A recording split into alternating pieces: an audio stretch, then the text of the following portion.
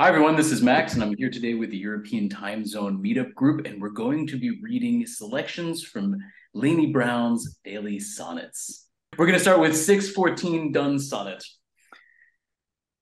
I am a liturgy worsted made cupidity of elixir and angelica spumone. I am a minute orb made subtly of rudiments, and innocent goblin, I am a little live oak made cupbearer of Elizabethan and angstrom sprawl. The next is 2/14 sonnet. This undressing at security checkpoints would never have gone over with the Victorians.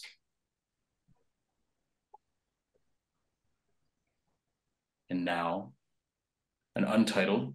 In Chinese astrology, you are a snake, but at home you are a kitty knight. You don't have any bunny in your body. You ate a bunny, but you're not a bunny king. To make a person, you need two people. Otherwise, you'll just get a big belly and the baby will never hatch. Your favorite food is syrup.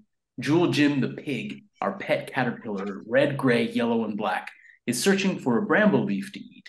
My rice bowl is not full. Jacob kicked me in the top of my nose. We pushed each other off of the couch. And the last one, I'm a bunny in a human suit, so people don't try to eat me when I go shopping. Is it not winter at his house? Daytime never ends. What is that living in our curtain, gray and yellow and red? Our neighbor rakes a tree. Does an apple cry done going down? So who is this Laynie Browne? No. Yes. Did you share the screen, Max? No, I shared the link in the chat. You can open What it. was the first one that you read? I had First the other one is the 6/14 Done Sonnet. I am a liturgy worsted made cupidity of elixir and angelica spumoni. I am a minute orb made subtly of rudiments and innocent goblin. I am a little live oak made cupbearer of Elizabethan and angstrom sprawl. So it's 6 lines, hence the title 6/14. So 6/14 of a sonnet. This was also a little bit, these poems were briefly discussed in the webcast the other day. So there's a little bit of a conversation about simplifying the fractions. So Laynie calls it the 6/14 sonnet and the 2/14 sonnet rather than the 3/7 and the 1/7 sonnet, which is what it mathematically would be more elegant.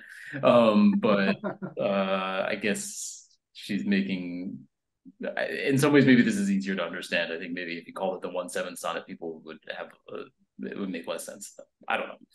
I think it would make much less sense because the 14th connects it to the sonnet, doesn't it? Of course, yeah. Hence the right. So we know it's a 14 or a 14 line poem. So yeah, so keeping that 14 intact is like, helps us grasp it. But yeah, so we have these two, the first two, which are these sort of fractions of sonnets, and then the last two I read are actually 14 line sonnets, even though they're not formally aside from being 14 lines, they're not formally traditional sonnets insofar as they don't have that kind of ABBA rhyme scheme or the any kind of regular meter, as far as I can tell. Yeah, I mean, the Duns. What I liked best was your confusion about the first one. Is it page 60 or what is the 60? This is the page. Usually, sonnets are numbered in cycles, so it is number 60, and at the same time, it's also page 60. Yeah. Where is the page number? Here is the page number. And even that is a feature of the sonnet, the publication, that you publish a sonnet on only one page. Right. And what's great is this one here, the 2/14 sonnet, only 2 lines on one page. indicating that there is so much meaning behind that, that there's that these poems are so powerful. And this is also true for Laynie Browne. Yeah, I think that there's a kind of elegance to the fact that it can or should fit on a single page. Somebody else wanted to, was it Terry? I'm sorry, I was maybe looking away from my screen. Somebody else was maybe beginning. No, okay. Was some no, okay. Yeah. The only thing I wanted to say was, and I mean, I just kept saying this stuff to myself. You said Cupid. You try to rhyme subtly, cupidity, subtly. We say it in English. That's a word. That's a hard word for us.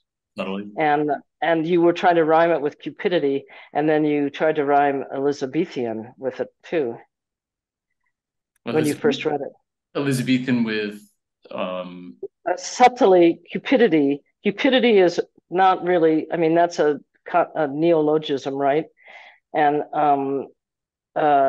subtly. So that would be A, B, A, B. So when it came to A again, subtly, cupidity, you tried to make cupidity. yeah. Subtly. You stumbled over that word you actually were trying to make it match. Just, it's interesting. It was an interesting hearing. That's because that's a hard word. But I think that's also just what these, familiar forms invite, right? Like you start to. That's right. It's the form that did it. It wasn't your dyslexia or your list or whatever else you have. Yeah. It wasn't that. It was. Yes, but is it a quatrain? And of course, most of her lines don't have 10 syllables, so that makes it much harder if you're thinking sonnet.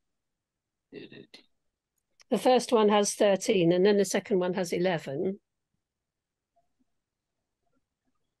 Yeah. So you can't make them into pairs, and then I don't think it's a quatrain, as we have in an English sonnet. I think it's only a couplet, 2 lines, and then she starts again. She has 3 attempts of creating something that's comparable to John Donne. It's always the same. You have this parallelism of I am something, of something, and the rest. Yeah. My bit of playing says that in the first one and the third one, she used N+, but she never used N+ the same number of words, not in my dictionary anyway. And then in the middle one, I think she must have done that with a thesaurus, because all the changes in the middle couplet are words that you'd pick up if you just look at Donne's original in the thesaurus. The middle couplet, I am a minute orb made sunlight. Yes, that one, all of that one, which doesn't start with the same letters like the first and third one do, so they can't be N+. I think they're simply thesaurus ones, because all those come in a thesaurus. You can get all those words in a thesaurus. I had loads and loads and loads of fun with this, with the dictionary and a thesaurus, and working out how I thought she might have done it, and then making a kind of a translation, because I had to look up some words because I didn't know what they meant. And once I got into that, I looked up all her words. And then I had this completely wonderfully mad, what I've called 614 Donne sonnet undressed, because it's just translations of the words. I've posted the source text here in the right. So Jenny, do you have your thing that you could read? Yes, it might be a bit up and down because I've done all sorts of crossings out, but I can do, and all the words I've used are direct translations of meanings of her words from dictionaries. So I'm a celebration of Eucharist, beaten and made covetous, of a liquid with the power of indefinitely prolonging life, and a defence against poison and pestilence, and ice cream layered in different colours. I'm a very tiny ring, carrying celestial bodies in their revolutions around the earth, made artfully of the simplest principles of a subject and a mischievous sprite in bogey form, not guilty, in quotation marks. I'm a little evergreen that can regenerate itself, made an officer of high rank in biblical times, with the duty of filling the king's cup and presenting it to him, of Don's era, and a unit of length equal to half the width of an atom, kicking my limbs about. So it's completely balmy, but it was a lot of fun. Very cool. Really good. And you could, Yeah. I mean, you could take, some of those words have several different translations, so you could make something quite different. The only thing it doesn't is angstrom, which is a unit of length, which is very tiny and happens to be half the width of an atom. An atom is 2 angstroms wide. Or a man's name. Or yes, Angstrom. it's a man's name too, because the unit was called after the man's name. That's true. Mhm. You could have it as the man's name. But it was silly probably, but once I'd started delving into great. it was just fun. Very, very helpful.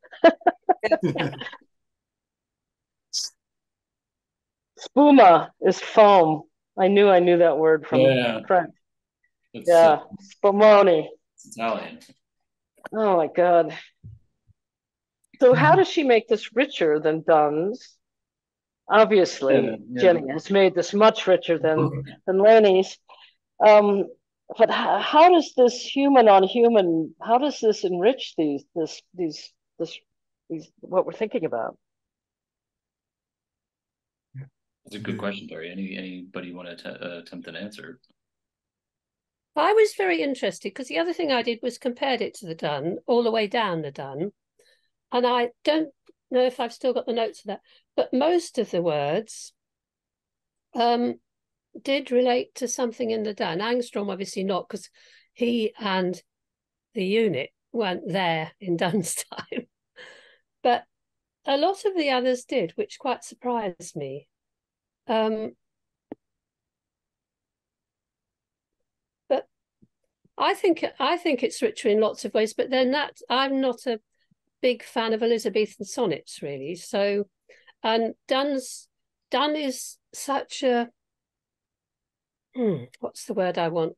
He's sort of obsessed with himself and his feeling that he's not worthy. So he's got this kind of becoming an Anglican, but not worthy to be an Anglican because of his misspent youth, and then becoming a priest because other people pushed him to, and becoming a very good priest, but still not believing in himself. So they're kind of angst-ridden things. And this one's the same, you know, it's he's not good enough for himself. But he starts with this, so I posted this source text. I mean, he starts with this very interesting claim, right? I am a little world made cunningly of elements in an angelic sprite. And then it goes on, yeah, as you're saying, Jenny, it kind of goes on into this sort of like more or less typical self-flagellating thing about, you know, the sin, the darkness of the sin, blah blah blah, right?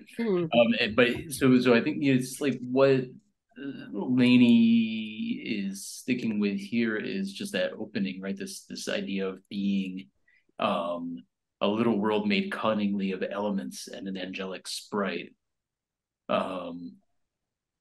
This sort of creation story, right? And I mean, I think that I am a little world made cunningly is a rather like when it's taken out of context feels very modern and Modpovian, like dare we say Dickinsonian, something like that, right? Like there is this power in smallness that's being evoked. I'm a little world made cunningly, this kind of cosmologic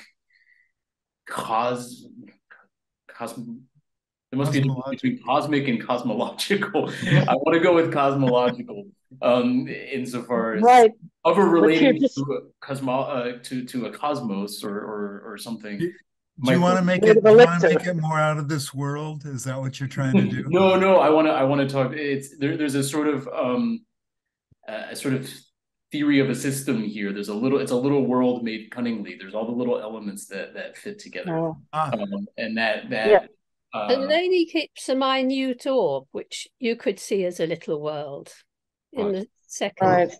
Well, And she keeps a liturgy in the first one, which isn't in the Dun, but it does relate to him as a person, if you like. Mhm. So Okay, hold on a minute. What is a worsted? Worsted could be a verb, but don't we call it's a worsted fabric. sweater? It's a fabric. woolen fabric. Wool. It's a fabric. It's a Right, fine so worsted- yarn. Yeah, Oh, it's a fabric. So it's a fabric, and liturgy is the adjective. I am a little world. I am a fabric that is made into a liturgy that is liturgical. Wow, that's good. Terry, I don't think you were wrong right from the start. It looks like a verb, and I'm sure that Laynie Browne is playing with language. Mm-hmm. Yeah. Mm-hmm. I think so Yeah. too. Yeah. And I did use it as a verb when I made my little translation. Mm-hmm. Because Yeah, it, you did. it but makes what's- sense as a verb, but actually worsted fabric was incredibly what's the word? Incredibly important to the British economy in Elizabethan times. Mm. So I think she is playing with words. And then she brings spumoni, which is like ice cream. Spumoni, Yes. yeah. Well, Yeah. Italian ice cream as an homage to Petrarch, Yes. inventor And of the sonnet. That's great. what was Spumoni that is also. Mark about ice cream?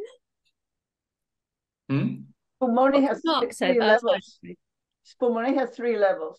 Three. yes. So that would mean three levels in this. And if you don't count the nuts, you know. Mhm. Yeah. And it's different colored. It's like different. So But worsted doesn't- could be material with three different threads pulled together. Mm-hmm. Worsted. Well, Worsted That's why is there are three. 3 couplets. Right. That's true. Yeah. Interesting parallel. Oh, 3 couplets. Yeah.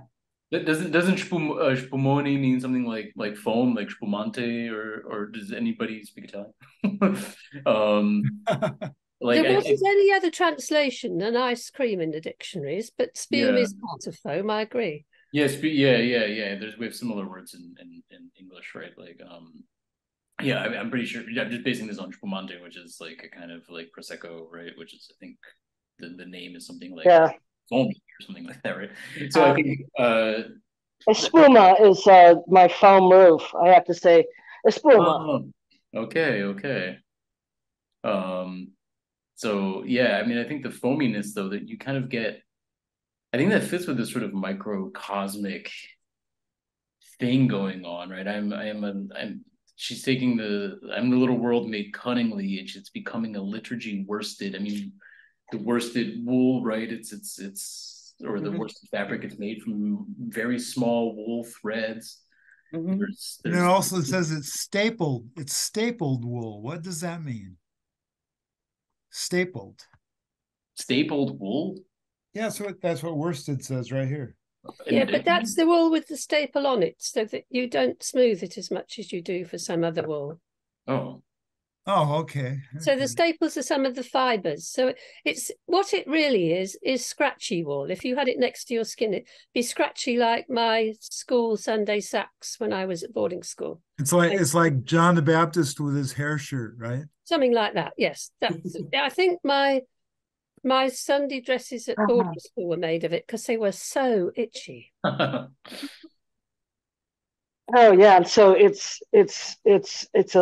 the liturgy is the liturgy is the language.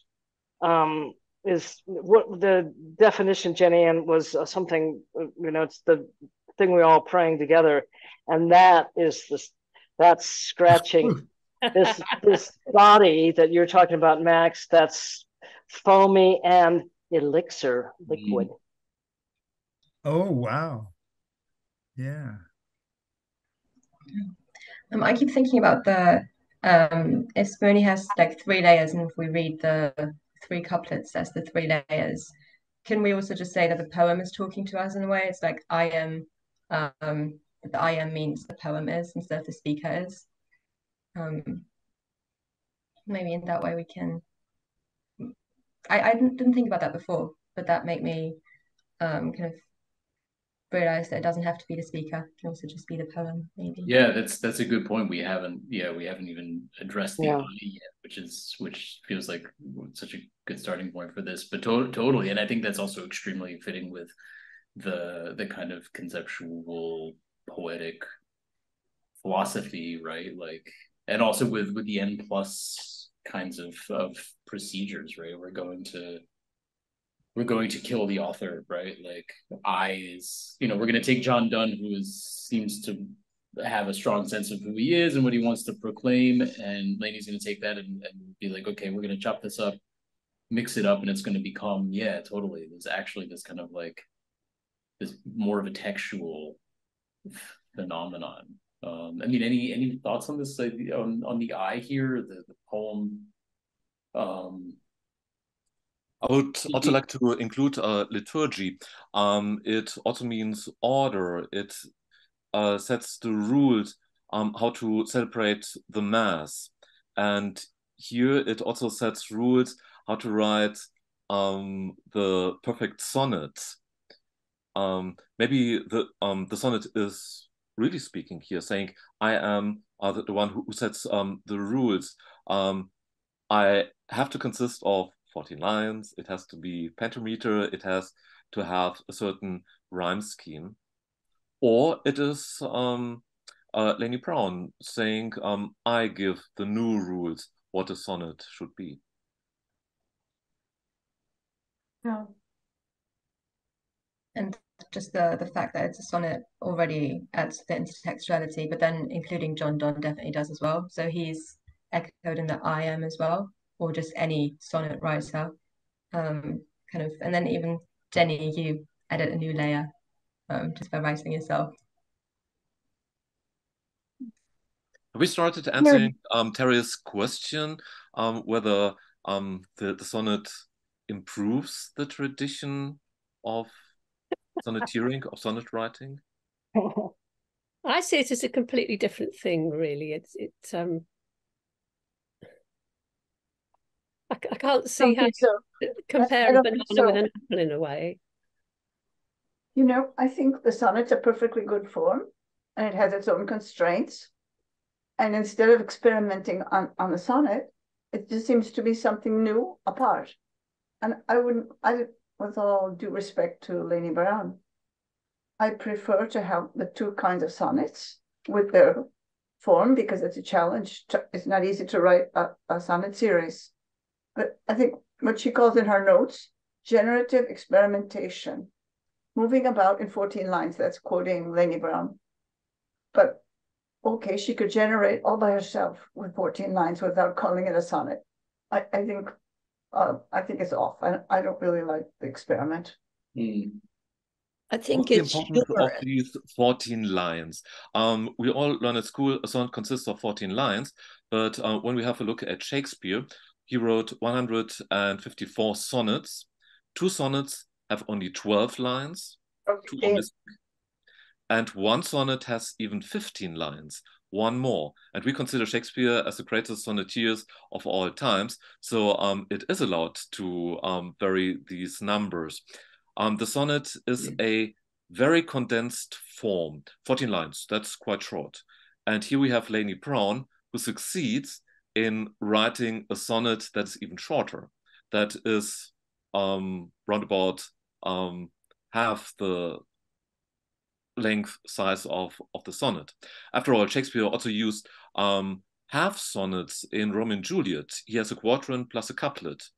And he also used in his dramas, in his plays, sonnet-like forms that only have 6 lines. And we have to remember that sonnets were being written before Shakespeare. Right. Didn't invent them. And I don't know anything about what they were like, but I do know that they existed. There's Petrarch. Oh, they came almost at the same time as William Shakespeare. It was Thomas Wyatt who introduced the Italian sonnet into England, into the English language, and that was a few decades before Shakespeare. Thank you. And then there was also Sir Philip Sidney and Edmund Spenser. They were the great sonneteers before Shakespeare, also contemporaries of Shakespeare. Right. I love the line, little live, I am a little live oak made cup bearer, because that again goes to the form. Like she's saying that it's that the tradition is not a dead one, it's a live oak, and she's made cup bearer. Aren't the cups and the chalices in churches sometimes made of wooden goblets? But cup bearers were very specific historical biblical things. Biblical, yeah. They were in effect the very important person who delivered the wine to the king and presumably tasted it first to make sure he didn't drop dead. Oh yeah, so cup bearers might be used in church services as well, but originally with that. But if they're used in church services as well, then that's an interesting double meaning of the word, isn't it? Yeah. I also really like this last couplet, Vijaya, for several reasons. One, I think it offers, or it really puts forth the theory of the sonnet that Laynie wants to conceptualize here, right? And I think Unia is right, and we need to read these IMs as being, the sonnet speaking, the poem speaking, and then we can read it as like it's Laynie. It's not Laynie saying I am a little live oak, but it's Laynie being like, this is what a sonnet is, right? And if we can, maybe a sonnet is a little live oak of something. So the poem is sort of speaking and trying to kind of theorizing itself. And this goes a little bit to Mark's point about the historical variation in sonnet lengths. And right, so like if we all are taught that a sonnet is 14 lines, and then somebody shows you something that's 6 lines, and is like, oh yeah, but this is a sonnet, then what is it about a sonnet, beyond the number of lines that qualifies it as a sonnet? Is there something poetic? Is there something aesthetic? Is there something meta? Is there something that qualifies a sonnet as a sonnet beyond the strictures around the numbers of lines? And I think it does actually come down to this idea of that we've been talking about quite a bit already, of compression, the idea of the poem being able to fit on a page, the idea of there's a sort of tidiness to the 14 lines, right? That there's something about the sonnet that is, a little world made cunningly, as Donne says. And here in this last couplet, I am a little live oak. So here we have little, right? We have little comes back, it's left in. I'm a little live oak made cup bearer, which is, as we're saying now, an important but somewhat humble role, right? Of Elizabethan and Angstrom sprawl. So we have these two now competing adjectives: Elizabethan, sort of historicizing the sonnet as a form that's very important for Elizabethan times, and Angstrom, right, bringing it into essentially quantum physics. Maybe somebody wants to correct me my use of my invocation of quantum physics here, but right, the Angstrom is being a subatomic unit of measurement, and there's again this like there's this tininess that's being evoked, this smallness, this idea of compression of something that's so small yet so foundational to everything, to the sprawl, the Angstrom sprawl. That's also the spreading wide my narrow hands to gather paradise, right? This idea of it's also a contradiction, just as Donne has angelic sprite, which is a contradiction. Oh, the angelic sprite. Okay, yeah. A sprite's a mischievous goblin kind of thing, and an angelic, and here she's got angstrom and small, which are contradictions as well, really, aren't they? Yeah, I mean, yeah, elements, yeah, elements, well, elements in angelic sprite these are already right, like Elizabethan and angstrom. These are already sort of contradictions and opposing terms, right? He's saying like done in the original saying I am a world made cunningly of elements and angelic sprite, being like, I'm made of like, bones and physical things and stuff like that, but I'm animated, I'm brought to life by the spirit. And so, playing in that kind of complicated space, right? Like of being like I'm a body, but I'm also like a soul, right? And so Laynie's playing with that even. Light. Hmm? Light. Angstrom is what we use to describe light. And this was light in so many angstroms. So it's the sprawl of light. I am a, and I just said light. Light. Sorry. Okay. Light. It's measured in angstroms, right, Jeroen? Yeah, the length of the wavelength of light is in the angstrom scale. Yeah, I'm just looking. It's a unit of length equal to 1/10 billionth of a meter. So pretty small. For me, the word live is very significant, because what she's saying is that if you stick to what has gone before, that if you stick only to the 14 lines, it's like a dead tradition. But I'm the one who's making it live, right? Yeah. This is like a living tradition. If you just follow what the people previously are doing, then I mean that becomes like a dead tradition. It's like, it's hardened. And then of course then she moves on to the atomic kind of thing, like inside us, of how we are. Mary, what do you think of what Vijaya is saying? I think maybe an angstrom sprawl means that she personally thinks that her distance to the normal sonnet is very small. Oh, that's beautiful. Yeah. That's nice. Yeah. Isn't an oak a very old tree, or they can get old? Yeah, they can so get that really... oaks look better the older they are. Similar to the sonnet, which is quite old, and it looks more and more beautiful. Yeah. More attractive. Nice. Yeah. I mean the romantics, they were fascinated by the sonnet. Victorians, and the question is, what about the 20th century? Is it still a genre in which our poets should write? And I think here Laynie Browne in the 21st century says it is the right genre. It's little, small. It only has 14 lines, and I present something that is even shorter than 14 lines. It's still living, it's still alive, and it's like a wonderful old oak. Yes, because I walk near the lake here, and the oak, they sprawl out, over the trail, and they bend towards the water on the lake, and it's beautiful. It's like they are like canopies, kind of. So yeah. Oh, we do not have these wonderful oaks. Terry's that one. Yeah, that is beautiful. No, we don't have those either. Live oak is the name of the tree. Does it also the small look tree. like a family tree? And here she refers to the tradition of the sonnet. I'm part of that family tree of sonneteers. Yeah. Yes. She's and kind of establishing. Just Laynie, saying. Well, the oldest tree is probably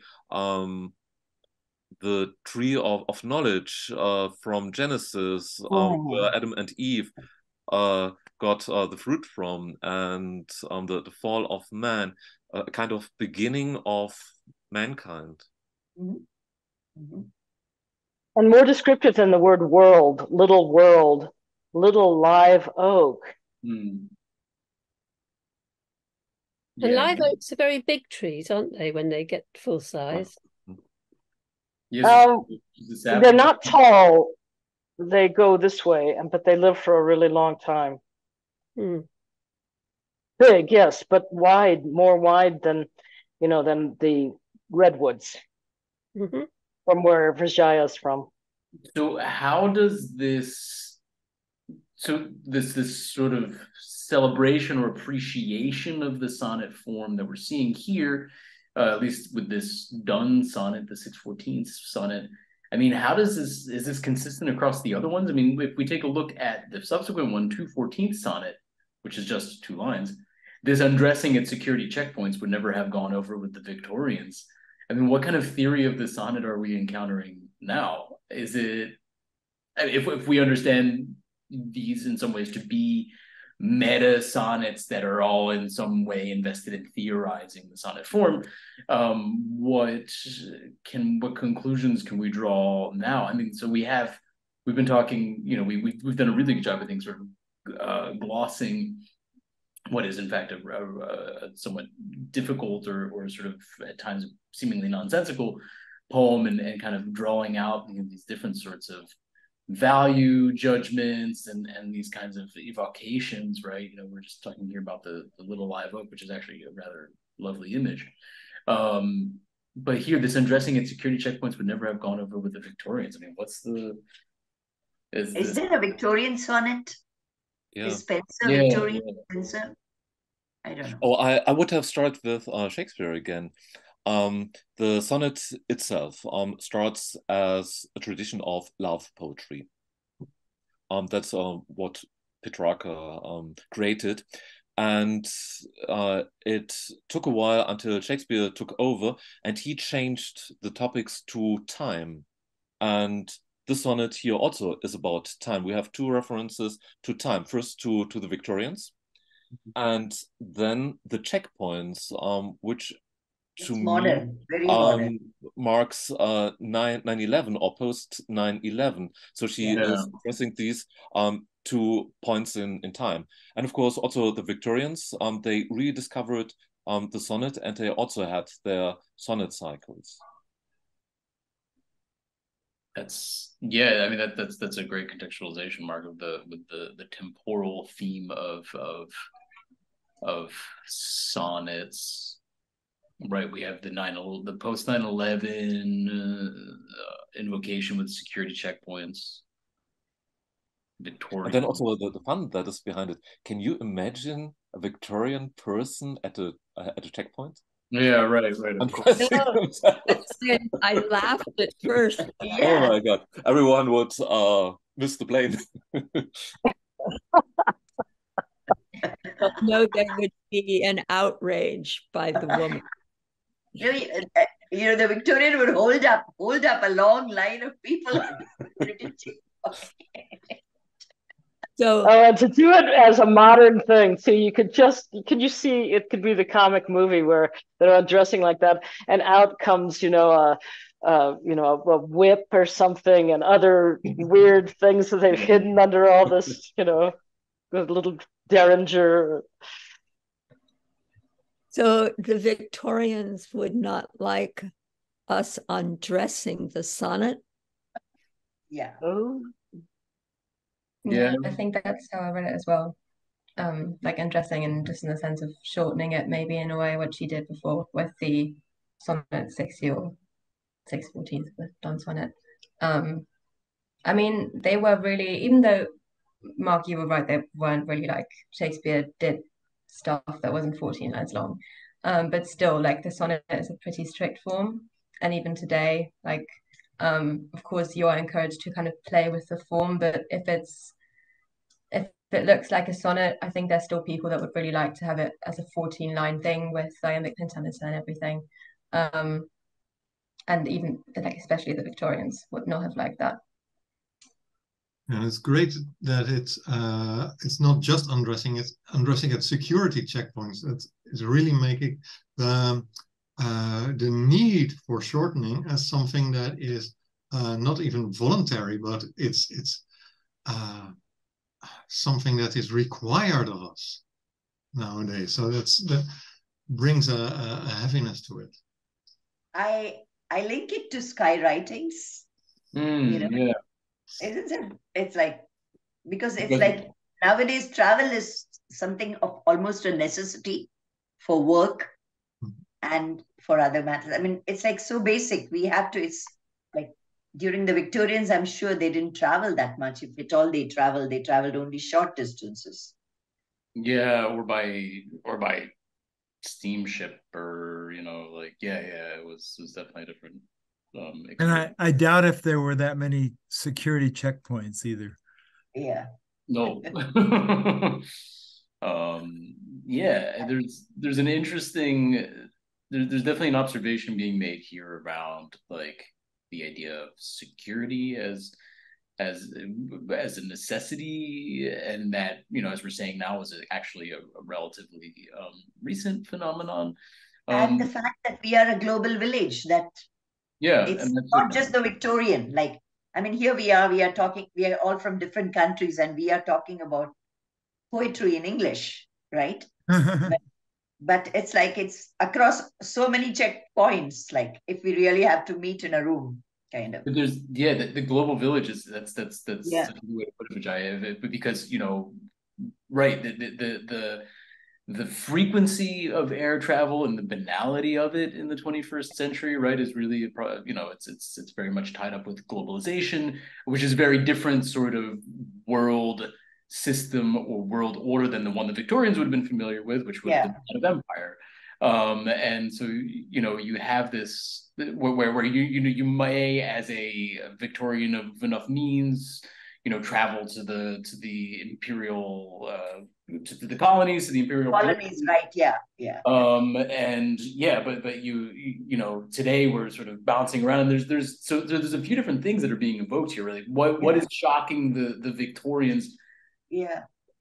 Well, right? Like the undressing at the security checkpoints, right? Because of the different sort of conventions and customs. Max, the ease, or the different relations of countries and world powers, right? I think that's perhaps something as well. Max, look at you, kid from New Jersey, and you're in Berlin writing a paper on freeways in the United States. I mean, that's called global village right there. No, for sure. So I'd like to say that Victorian times, the individuals traveling, they were traveling probably in coaches pulled by horses, and they need individual security because there were so many robberies. It was very dangerous to travel in the Victorian times. So security has a whole different meaning. Yes. Yeah. And that was all about hiding your money under layers of clothing and things like that, wasn't it? Yeah. So quite the opposite to our checkpoint lark. And all the secret pockets in the skirts, and women I wonder if Laynie Browne knows what she started here, Yes, but it's conditional. It says would never have gone. It doesn't say they went through these checkpoints. Security checkpoints, to me, that's clear that these are our modern post 9/11 checkpoints. Yeah. Hey, and Mark, sorry, I was just going to ask about the idea of the tone of the speaker. I think Unia started this in about the top one, that you said it was love poems, and then would it be the speaker as the poet expressing love for someone in the first parts, the first 12 lines, and then the couplet is usually kind of a summation or something. There's a for content, there's something traditional in the sonnet, isn't there? The Volta, there's yes. There are two traditions of sonnets. The Petrarchan or Italian tradition has the octave and the sestet, and it's more like a scale. You have an argument and a counter argument. With Shakespeare, the English sonnet tradition, that's different. You have 3 quadrants, and you have a development. And after the first two quadrants, you have the turn or the volta, and that leads to the third quadrant, and then finally a summary in the couplet. And I think what we have here is a fractional English sonnet, a Shakespearean sonnet. The three quadrants are missing, and there is this development before, and she summarizes that in this couplet, and it certainly is a couplet because you have this AA rhyme scheme: checkpoints, Victorians. Okay, not really a rhyme, but it's quite close to rhyme. And what's missing is the undressing of these three quadrants before. So again, I would say this is a wonderful sonnet. Mark, you were waving Laynie's book, I think. Yes. Does she have sonnets of all sorts of different lengths in it? Because yes, in England, you can't. No, bookshops don't stock it, so there's no way of seeing it. You've either got to buy it or not buy it. And I'm just quite curious as to what else is in it. Does she have a lot of sonnets of different lengths? What proportion of them are by her children and things like that? Yes, the sonnets are of different lengths, and I think what L scanned for Modpo for sonnets, you can see that they have different lengths. Yes, but other than the 6 and the 2, she would write in other different lengths as well. Right. That's what I'm asking. Does she has like an 8/14 sonnet, or like a 7/14, or does she have like a? Yeah, that's my question, Max. Yeah, because we have the 2, the 6, and then we have the 2, 4. In the extras, we also have the 14 liners. But if you have the book in front of you, Mark, is there one that's Mark? Would you on read the one? Next page, this is a sonnet that really looks like a sonnet. You have 3 quadrants and a couplet. I haven't read it. Would you read it for us? Read one. Open. Anywhere. Maybe that one. Sonnet of Baron Marc Sally's Longchamp. Is it French? I don't know. Ascadian heart manifests its presence by noises, knockings, a polite tangle of speech, temperature below that of incandescent, Etruscan rooms lacking thought, a circular disc, usually wooden with metal rim, for discreet distance, a rumor or price of gossip, often untrue, a sheet of white paper, blotched and scrawled, dearest secret, exquisitely wretched, flintly, impenetrable embryo blossoms, voice reed white-tipped, thoughts of love, 1,000 to be well, one balm, corrosive, vicissitude, tears of tea. Okay, so no real rhyme scheme. What does that one? It's difficult. Does that one have a name? Hmm? Does that one have a name or number or whatever? Well, they're all numbered. It starts with number 1, and it ends with 151. Shakespeare had 154. I think she tried to be as close to Shakespeare as she could possibly get. Isn't that also a phenomenon in symphony writing, that Beethoven is the great example, the great model, and all the others tried to be below 9 symphonies? Right. But that was a great example of the global village having a German try to read Laynie Browne. You did a good job, by the way. Well, and I think Laynie is experimenting with so many things. The only book I have is the poet's novel, and it's not the length of a novel. It's this is the only book I have of hers.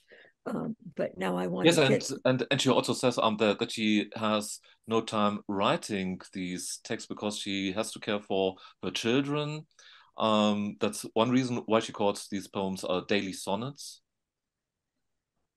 And even this 2/14 sonnet, probably she only had time writing this couplet, and writing a couplet certainly takes a lot of time, especially the other as it book. is such a wonderful This is a couplet. beautiful, yeah. This one is Which a one's that? Vijay, contemporary. can you hold it closer? Ah, this is a lovely book. It's beautiful, lots of lists, and they're just amazing. It's also very experimental. Just she makes the whole. She's dedicated it to C.D. Wright, a mentor. Mm.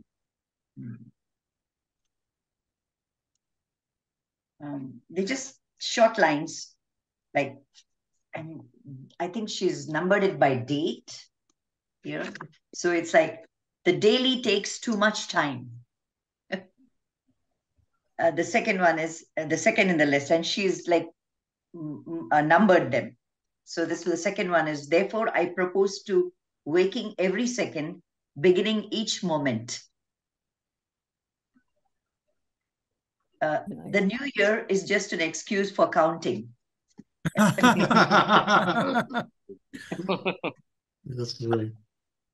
Back to the daily sonnets. I think that's such a wonderful project. Well, I read Laynie Browne's sonnet when I first took Modpo, and then I also read them a second time, and I thought, okay, okay. But when I reread them this week, I was so fascinated by these wonderful poems because I was reflecting on what he was really doing, taking Donne, who wrote holy sonnets, starting a new tradition. I write religious topics in my sonnets. And then we have Laynie Browne, who says, I write daily sonnets. What John Donne can, I can the same, I can it even better. And here she starts writing about her daily life, about her inspirations that came during the day. It also influenced her writing. When there was no time writing a complete sonnet, she wrote only this fractional number of lines, and even having a 6/14 sonnet. Isn't it great? Shakespeare also wrote half sonnets in Romeo and Juliet, one of his best plays. And then also writing this couplet for the 2/14 sonnet, and then having the sonnet undressing itself, which is quite typical for the 21st century, where the reader has to get active and create the art. It's well put, Mark. I think that, yeah, the reframing of the Donne holy sonnet to the daily sonnet is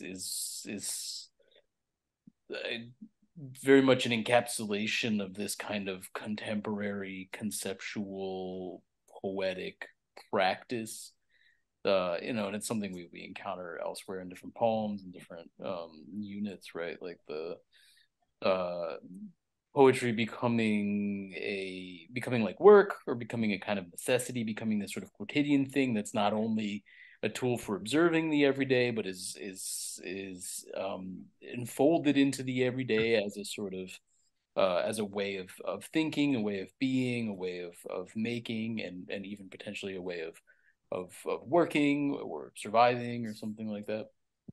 And yeah, and hence this really like quotidian observation here in this second one about the undressing at the security checkpoints, right? And this sort of like theorizing of the sonnet as something that still has something to say in the present, potentially, even if it feels so, as a form, it feels so deterritorialized from the periods in which it was most popular, from the Elizabethans to the Victorians, obviously the several centuries there in between.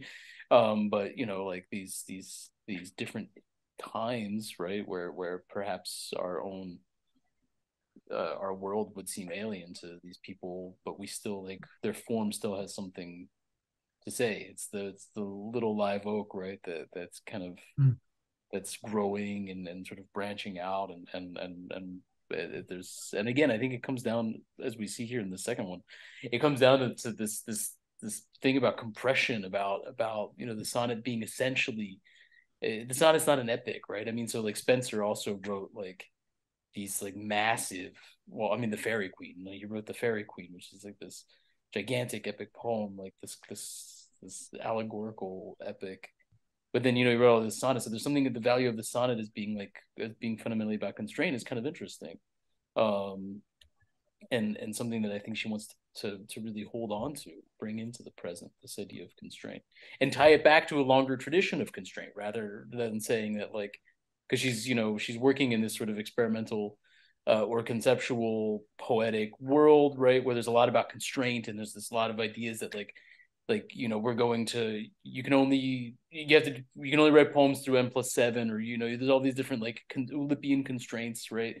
In some ways she wants to like uncover the longer tradition of that, I think, like, and be like, constraint has been essential to poetry all along.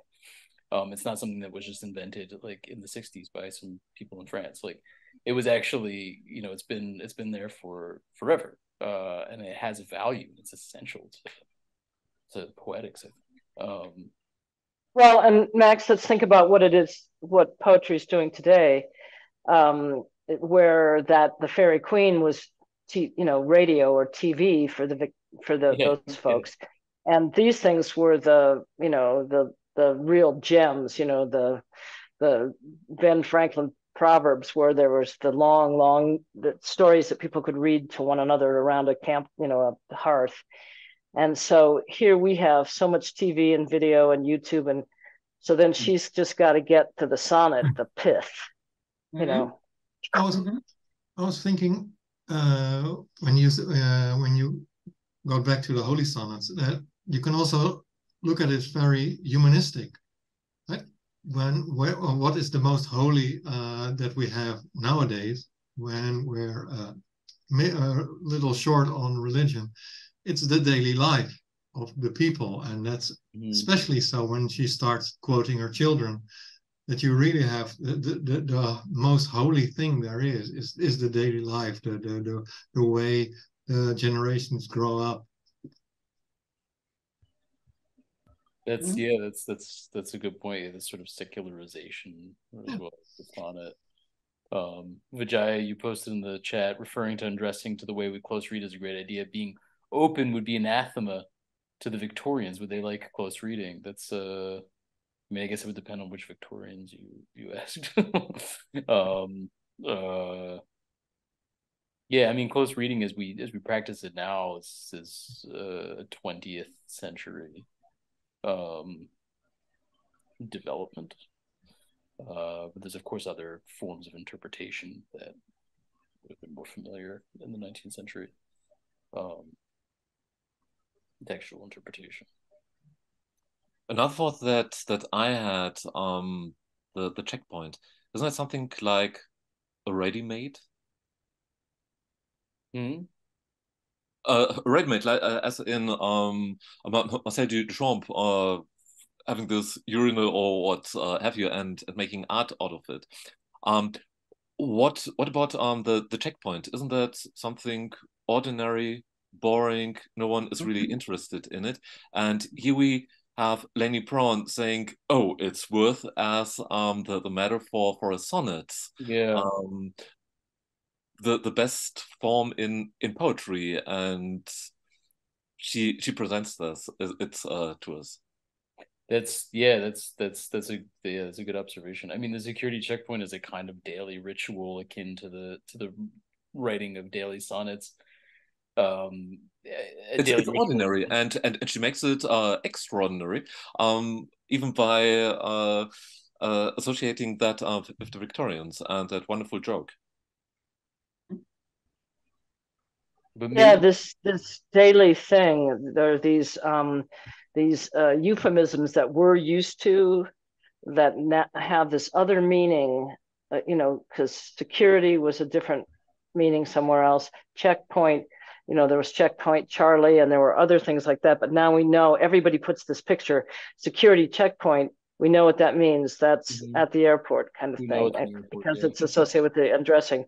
So taking these things that we've made into the urinal, the thing, this object that we don't even want to discuss because it's so ordinary, to bring those pictures, to use that is, I love your analogy that it's a ready-made, that's what Duchamp was doing, was sticking these things that we never look at, we try not to look at really, in front of us. And yeah, she's doing that. Wow, that's great. Yeah, there's also and it's really our modern world, or contemporary word. It's not a train station. It's not Ezra Pound. What's that? At station of the metro. Oh, it's quite similar. So I have to write 2 lines, and that is the couplet. And I will do with the sonnet what Ezra Pound did with the haiku. And he wasn't ambitious enough to write a sonnet on it, but only this haiku. The other thing about the checkpoint is they say, would you prefer to be in a private room? I have artificial hips, and I always set off all the alarms, and I say, whatever you're going to do to me, do right here in front of everyone. Do not take me behind closed doors, because that feels so much like Guatemala or some other place that, right. So it is a private room, because we do not know what really happens when a Victorian comes to the checkpoint, and she invites us to imagine what would happen with this conditional would never have gone over with the Victorians. It's also the imagination. She invites us to imagine something, to enter the world of poetry. I have no time writing the sonnet properly. You do. You do the undressing. Well, I'm watching this, or I just watched a series on Prime that about the clothing of the, of the old kings and all of this, and the many layers, and just it would be so hard to check. I mean, it just made me burst out laughing at those 2 lines.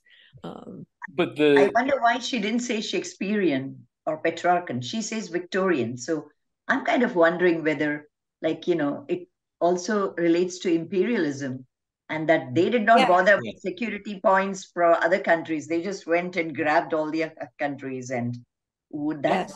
And our I mean, our whole concept of security checkpoints in the airport is based on these sorts of imperial prejudices to begin with, right? Like, we all know who gets checked more at security checkpoints than other people, right? So there is a very Victorian idea built in there. Max, we know who's hijacked planes and put bombs on planes too. Yes, so it's not necessarily the imperial attitude, but because of democracy, because of that we all travel together, we're no longer saying only the people with enough money to get on the top of the plane, because we kept the poor people were in steerage. They were locked down below. And so we didn't have to worry about them. They could have gangs and knife fights and whatever down there. But the upper class were separated. So by separating, we didn't need to have those checkpoints. You didn't need to do that. Only the people with enough money to get in there, who we assume are going to be genteel. I'm sure there were some knife fights too. So anyway, that's the point. What's interesting about this 2-line one is you don't need anything else. She's done enough in 2 lines. Exactly. But as you were sat here talking about it for however long, and you don't need to add anything. Yeah. Which is amazing, isn't it? The perfect sonnet is short. And how short can you get as 2 lines? Yeah, that's about as. And the couplet. Yes. And look, Mary is smiling. She's getting this. She was a doubter to begin with, that this was could be a more interesting sonnet than a classical one. What do you think, Mary?